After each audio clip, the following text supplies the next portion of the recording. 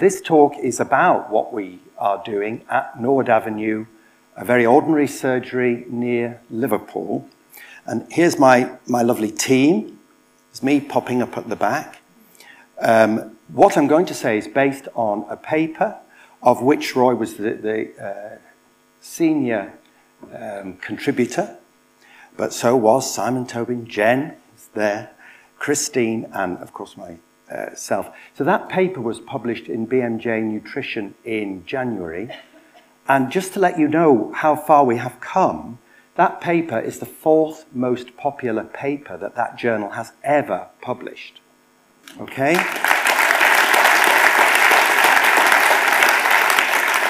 It's been covered by 17 different news outlets. We've been in the Times, the Guardian, so on. And it's a beacon of hope because it's very ordinary work, really.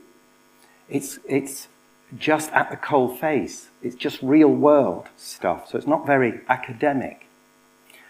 But as Roy explained to me, it is interesting because we need to ask, how are we achieving the results that we're achieving? What's in that magic box at Norwood Avenue? And I'm going to share all the secrets I can with you today so that you can all go back to your own practices and replicate it, because that would make me so happy. So let's press on. Oh, this is Ian. I'd like to meet Ian. And he's got a problem. Well, he's a few problems, really. So he weighs 21 stone. His hemoglobin A1C is 76. So that's high. That is diabetes, poorly controlled diabetes. And the reason it matters is for every year that somebody like Ian has poorly controlled diabetes, he is losing a third of his life expectancy. So for every year, you lose 100 days of life expectancy. This is so important. It is so urgent. We cannot be lethargic about people with poorly controlled diabetes. We have to do something. There are 1 million people in England alone, just like Ian, 1 million. It's astonishing, isn't it? We need to do something. And I'm clicking. Oh, there we are. So what have we done at Norwood Avenue?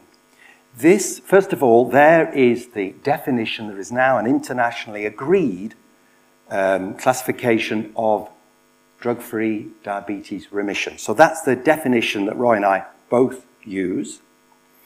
And if you look on there, you can see that the remission rate for people who choose low carb, I'm trying to do this, there it is.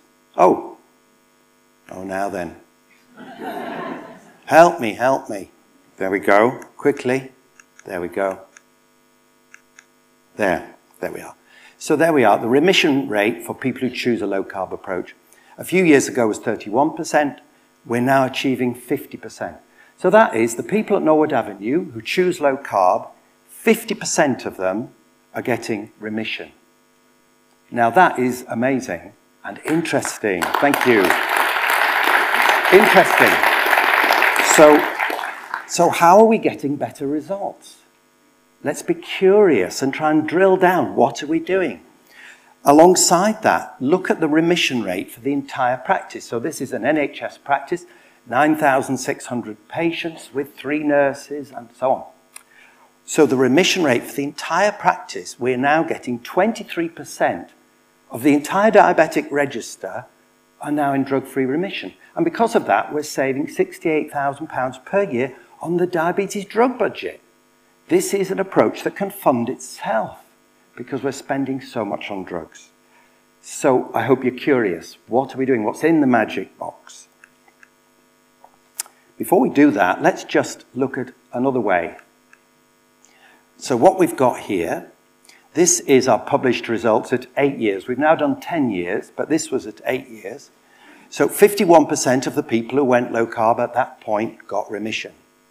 But I'm often asked, what happened to the others? What happened? Are they dead? What's happened to the people who didn't get remission? But they actually got improved blood sugar control, which matters. So in fact, only 5 individuals at the end of 33 months had worse diabetic control than when we started.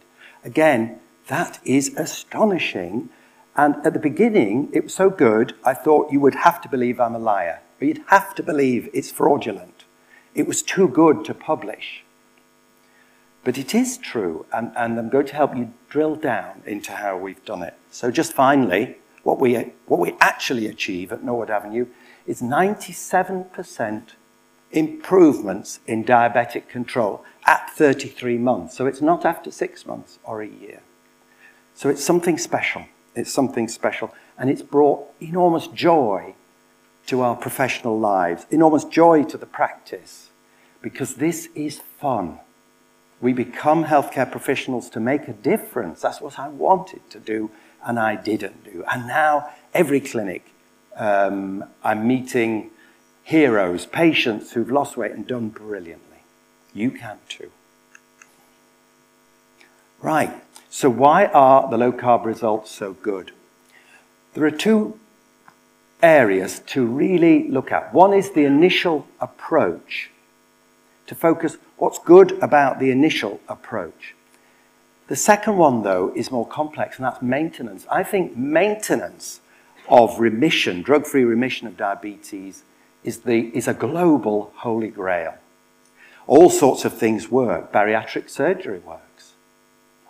Low-carb diets work. Low-calorie diet work. But maintenance is key, and that is what we need to look at. Maintenance, what works. And I believe, in general practice, because of the continuity of care that we have, we can manage maintenance better than any other speciality.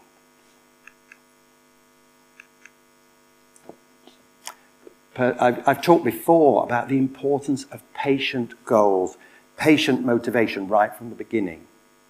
So you might say, at this point today, I could start drugs. That very first 10-minute appointment. Or do you want to do something different? Because we can do it without drugs. And drugs have side effects, as we heard from Ben. Not a single patient has turned me down when I've offered them that in 10 years. Not one patient has said, give me the drugs. Clarity of messaging. This is really important. People with diabetes are so confused because we're all saying different things. So we're going to talk a bit about the clarity of messaging. Feedback. It's absolutely key to behavior change. You've got to know what works.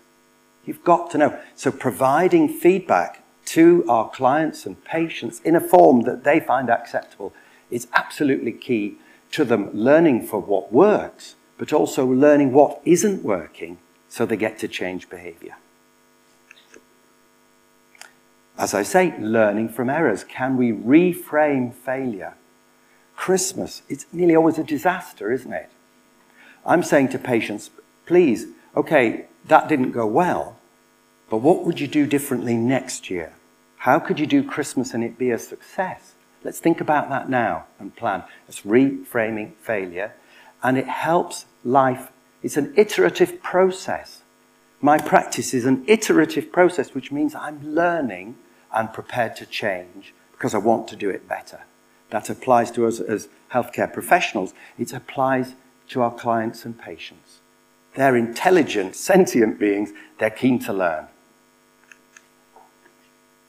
I think continuity of care, general practice, primary care, it's so, so precious.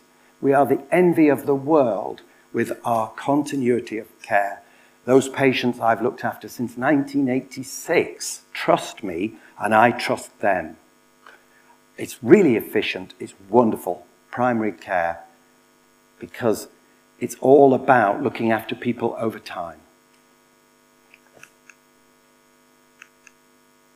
The final thing we'll come on to is the low-carb diet. Is weight loss easier on a low-carb diet? I agree weight loss is important. My finding in clinic is that people are not hungry on a low-carb diet. And they're saying, do I have to eat breakfast? This is very interesting. Let's be curious about that. Clarity of messaging. So, hemoglobin A1C is a measure of how sugary your blood has been over the past 3 months. So I'm talking about sugar from the very beginning.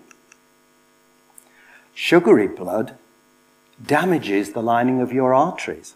There's work on the glycocalyx that says that within 6 hours of a high blood sugar, the non-stick lining is being damaged. So average blood sugar matters, but time in range matters too. So I'm talking sugar again. The work of insulin. Insulin is getting rid of that blood sugar. It's pushing it into cells. As we heard from Roy, in many cells it becomes fat, and that fat is triglyceride. More of that later. Here is Ian again, but we only deal in hope here. So there is Ian, 2nd of September. There's his baseline, hemoglobin A1C.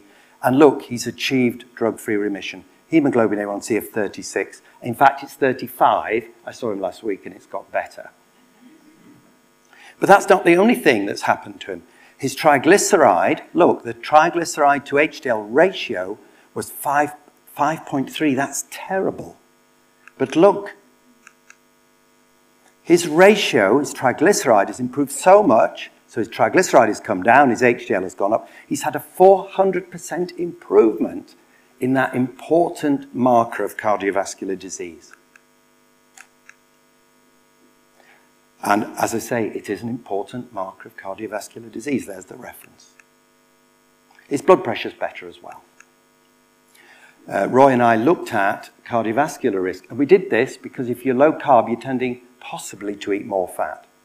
And all of the cardiovascular risk markers that we looked at improved significantly. So you've got weight, hemoglobin A1C, triglyceride, blood pressure, cholesterol HDL ratio. Across the board, people were looking better. The uptick. Now we're coming to some real magic, So this is a person who's got remission. I am endlessly weighing my patients. Always, I weigh them, I don't do blood pressures. I'm weighing. Because look, there's an uptick. That little uptick, if neglected, will be somebody that goes right back. It's possible they're eating differently. So I'm asking, it's really important, I'm asking why and what. I pursue those upticks, because if you don't, they'll slip back, and that's what we're preventing. Here's another patient. Hemoglobin A1C, 62. They cut the carbs. They've achieved remission. Oh dear, look at that. Their hemoglobin A1C is 106. What's going on? For a little while, there was no review. Has the diet failed? No, they're not on the diet anymore. This isn't the time to start drugs. It's the time to start talking sugar. What are you eating? There we are. Maintenance matters. That was, I think, biscuits and breakfast cereal. And we go right back to where we were, but maintenance matters, Another point here, 2 different meals. One is 250 calories of fruit and fibre. The other is 500 calories of a delicious chicken butter curry. Let's have a look with the Freestyle Libre, what happens to the blood sugars. Oh dear, the fruit and fibre has doubled the blood sugar. It's gone up to 11.2. That's not good news. The same patient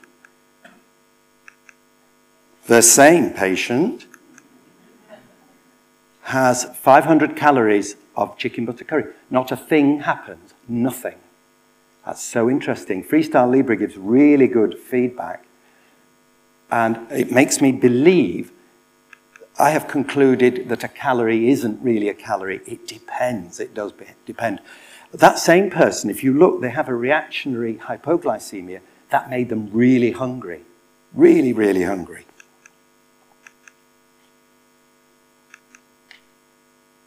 Final thing. What if starchy foods and insulin cause weight gain via increased hunger and or decreased metabolic rate? Increased hunger.